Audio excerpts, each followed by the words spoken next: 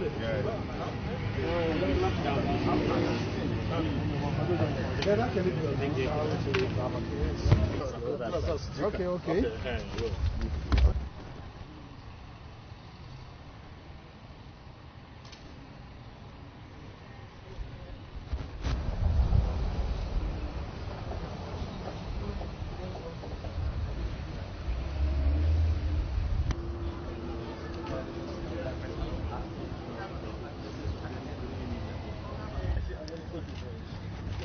The facility has been saved for illegal operation. Congrats, thank you. Congrats. So, good. Oh, Shema. I want to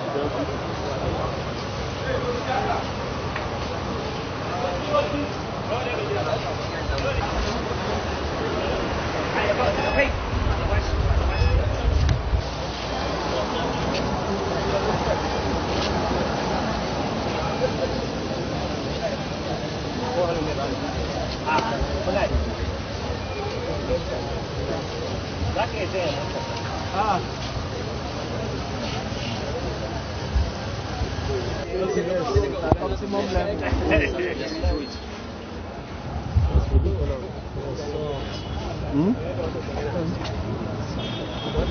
Okay, the next one. Please come. Where's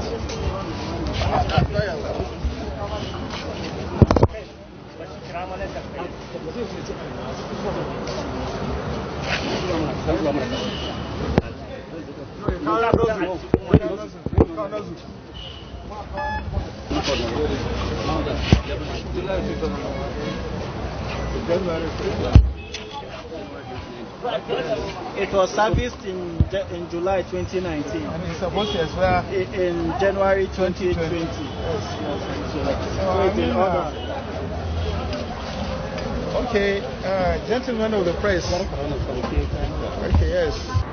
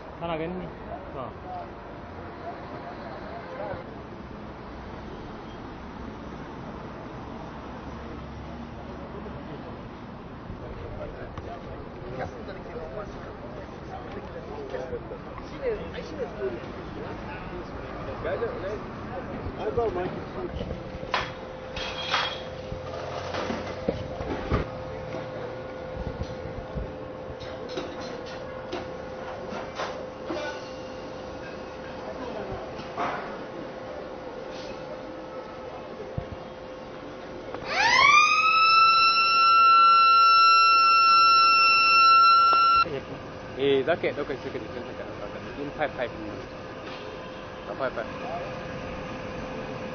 ka ce daga can yaji daga can bukan to ɗauka mana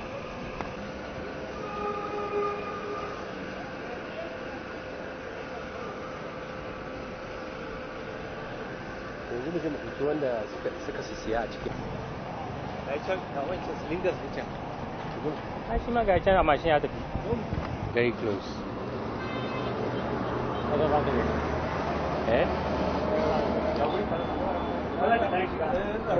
yawa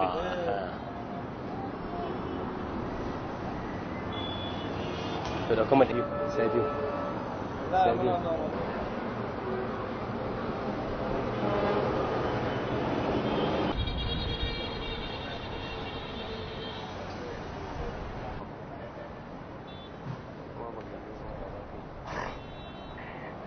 an ba gani ne sai mu ce to ka nemo glasses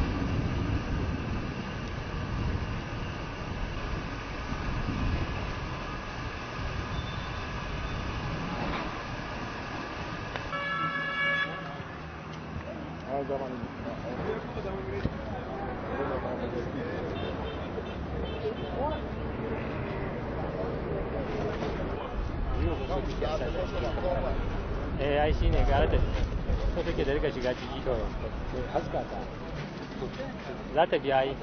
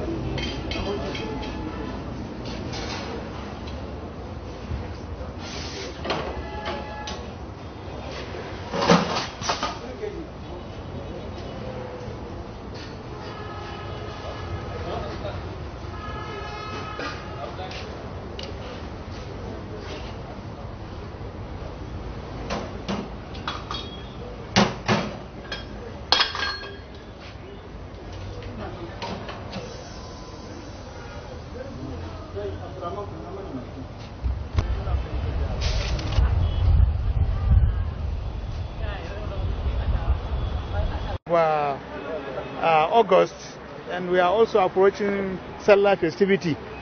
We are also approaching the Ember months. So, as part of our statutory responsibility, we have intensified monitoring of petroleum, supply to the market. As you can notice, we have adequate supply of petroleum products.